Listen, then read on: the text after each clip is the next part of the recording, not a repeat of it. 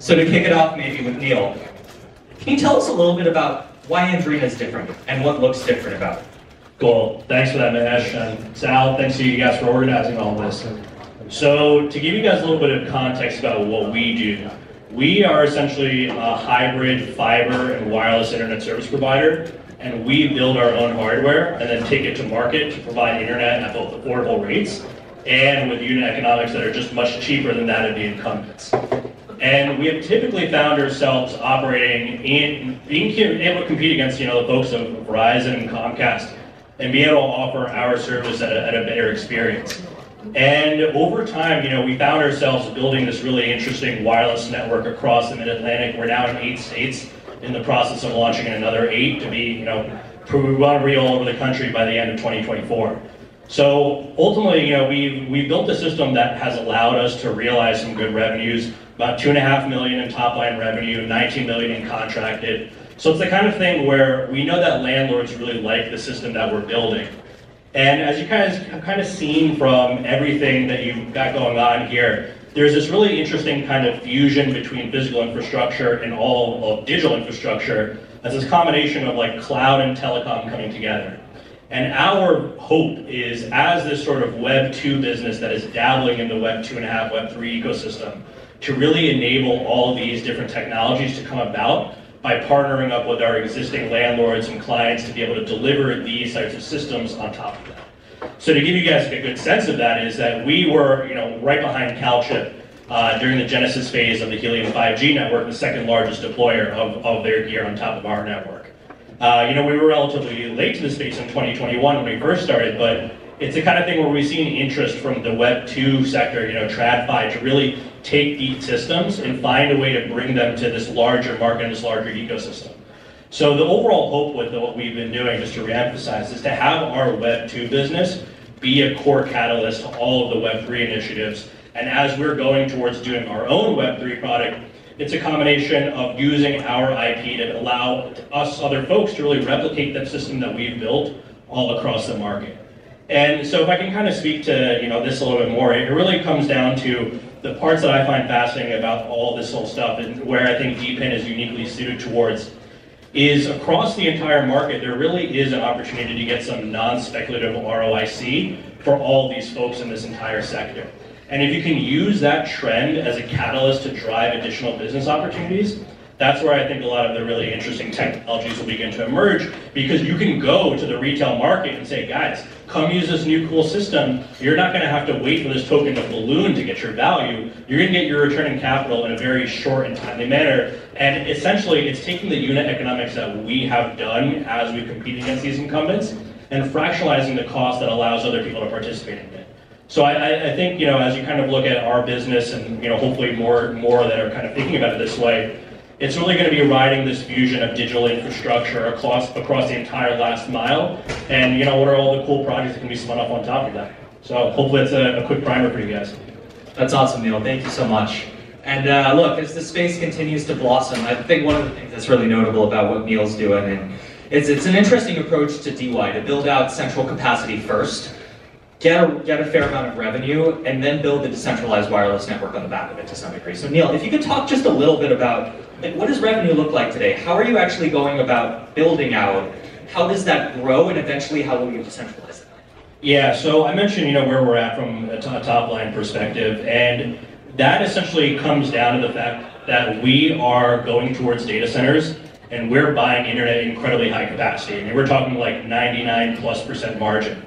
And then we're using wireless and an excess fiber to really distribute it from that one location to another.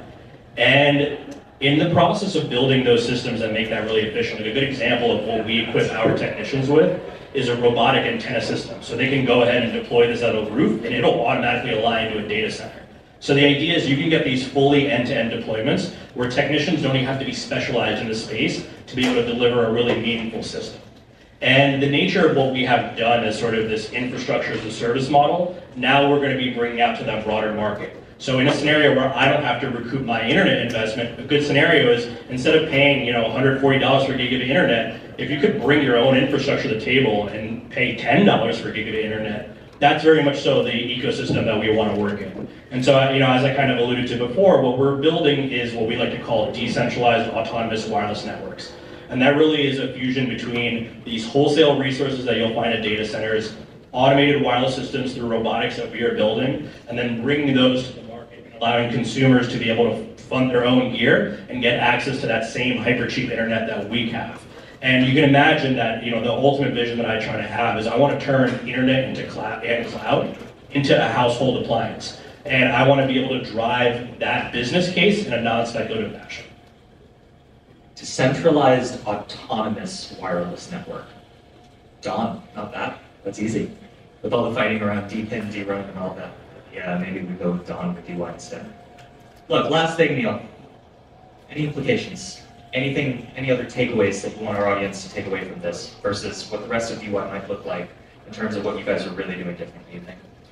Yeah, I'd say keeping in mind, I can speak a little bit more to the DY side of stuff, and that's why I'm huge fans of like what XNet and Carrier One are doing, is they really are speaking to a very important trend that I think we need to be always very aware of, is what is the regulatory environment from a spectrum perspective, and what are the different cost curves that we're finding in technology. Like the future where CBRS is going to be approaching the price of Wi-Fi is imminent. These are these kind of macro trends that I think we all need to be really aware of to understand how are these chips becoming commoditized at driving the price down? How does software-defined radio lead to a more agnostic future across all spectrums? And then being able to build these systems that are anticipating these, obviously, so that you can bring them to these markets and stay flexible and future-proof. So I think that's really one of the real risk factors that we have as we approach DePIN, is just hardware cycles. But luckily there are a lot of different software initiatives like SDR that are going to be making hardware cycles a lot more long-term in terms of the horizon there. Makes a lot of sense. Thanks, Neil. So for the next hour or so, we're going to switch to something a little bit different from what you've been seeing so far. You've heard a lot of really strong founder perspectives. We're going to hear some investor perspectives as well, because at the end of the day, it's a tough market. And we want to make sure y'all really understand everything and everything else that's going out there. So maybe we'll move to Ani for a sec. Ani, what's Dragonfly up to? Yeah, good question. I mean, I think a lot's changed in the past year or two. I think when we started Dragonfly in 2018, one of the main ideas we were thinking about is the demographic situation, especially in the West, wasn't ideal, right? I mean, if you look at just the growth in populations in Asia and everywhere else, it was very clear that somebody needed to do crypto investing properly for the rest of the world, so to speak. And so you can say that like we at Dragonfly like backing highly technical founders in emerging markets. So it's almost like emerging market squared, right? Where it's like things that we don't know work in places that we don't really, back then we didn't really know how to operate in, and now we kind of invest globally. And we've been doing a lot of growth investing in the past few months, past few years. And I think that's kind of very unique for a crypto native firm, especially at this point, given all the crises of last year especially. But no, we've been sinking our toes into DePIN quite a bit over the past few months. And we led the last Anirudh round, but I'm super excited to see the explosive high octane growth of like all these companies, especially the ones that represent in this room. I think it's very exciting to see. Awesome. Anything in particular about the approach you guys are taking towards DePIN in particular, Dragonfly, that you might want to share with the crowd here? Yeah, I would say for the most part, one thing we go very deep into is consumer choice. I think consumer choice has been one of the most impactful revolutions probably over the past 50, 100 years. I mean, if you look at the modern contemporary world, a lot of that has just been revolutionized by consumer choice. And I think there are a lot of metrics that track that. In the case of Andrino, when we were talking to Neil, it was very clear that this was a founder and a team that I think deeply understood that the values that people really want, competing over better, faster, more intensive technology was something that Andrino was top tier at.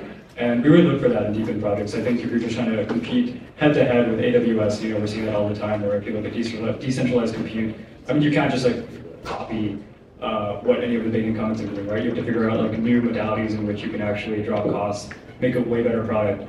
And even as a joke, I was telling you that, when we first met, I thought they were kind of doing the Tesla broadband in some cases, because before Andrino, I'd never really heard of anyone talk about, internet stuff at parties.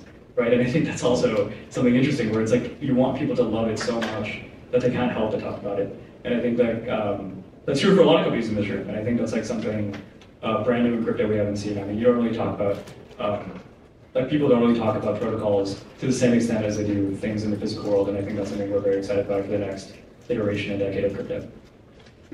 I talk about wireless at parties. Great. Awesome. Thanks a lot, guys. Really appreciate the time here and really appreciate all the insight.